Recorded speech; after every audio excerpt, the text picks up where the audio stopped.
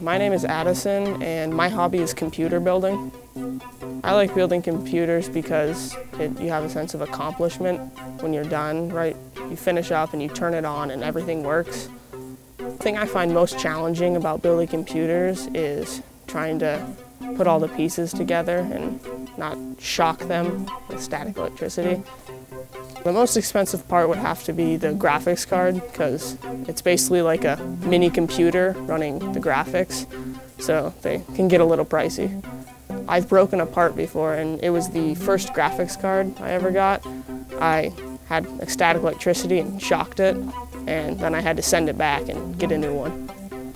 I've only built one, but I've had to take parts and put new parts into that one, so I've dealt with it a lot. The sense of accomplishment that I get out of it is, it's kind of like building a puzzle. You have to find all the right pieces and then put the pieces together. Yeah, but at the end of it, instead of just having a pointless puzzle sitting on the ground, you have a working computer.